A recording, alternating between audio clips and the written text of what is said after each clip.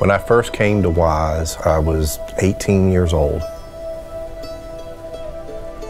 My parents, they brought me here to go to school. And then the next thing I knew, I graduate from college, then I make Southwest Virginia my home.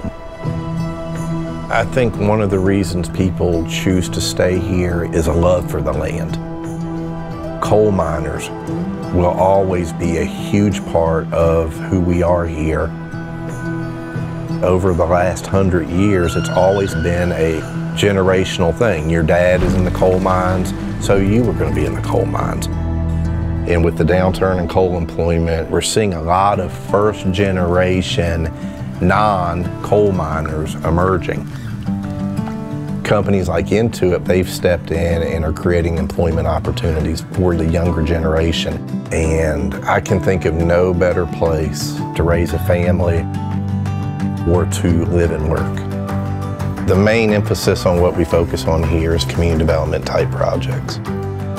A lot of emphasis is being put on reuse or redevelopment of abandoned mine land.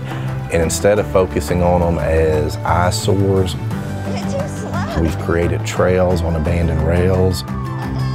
That's what I spend all my time thinking about, is what can we do to create opportunity for my kids that will create a quality of life that they'll want to stay here for. Do you see any lightning bags? Yeah, look over there. We're not here because we have to be, we're here because we want to be. And that drive and tenacity is what's made us so successful.